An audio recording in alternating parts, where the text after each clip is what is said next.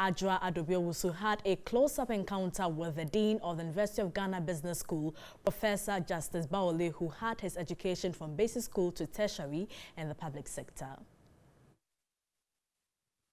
One of the core missions of education is to help people realize their potentials fully and their contribution to society. But the kind of education system we have in Ghana makes it impossible for some to realize these potentials.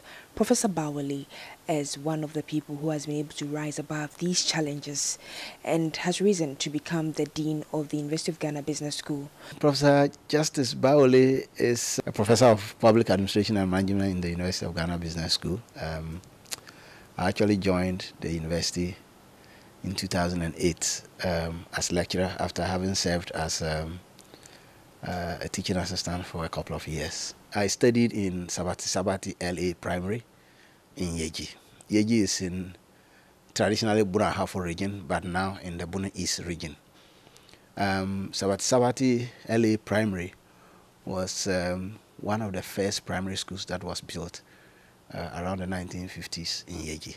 From there, I did 6 years, and then I went to LA number 1 middle school.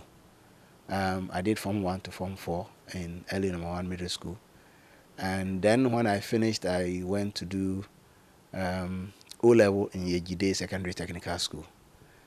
So 1987 to 1992, I studied for O-levels in Yeji Day Secondary Technical School. I went to training college.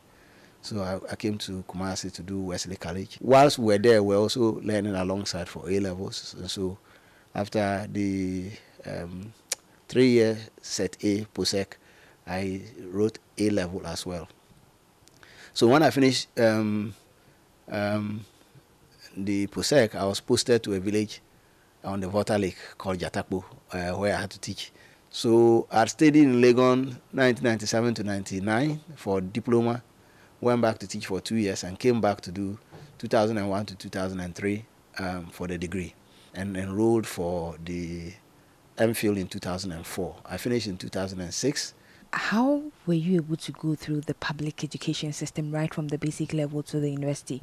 In the school, every teacher had responsibility they took serious, because sometimes you are in the classroom and the headmaster will walk from class to class to ensure that teachers were teaching. And teachers, what I now find when I go to villages and schools, you see teachers have a place they sit. Occasionally you see that they chat when students are supposed to be in class. But then, even though teachers had staff common rooms, you hardly found teachers sitting in the staff common rooms.